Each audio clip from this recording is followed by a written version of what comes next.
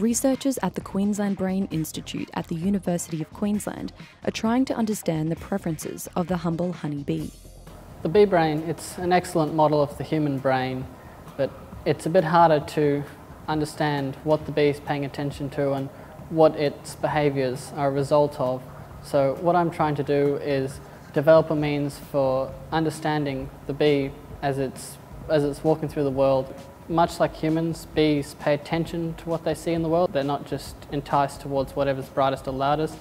And so I look at how they choose to look at flickering lights to basically understand how they pay attention. Understanding the preferences of bees means future research can be conducted more accurately.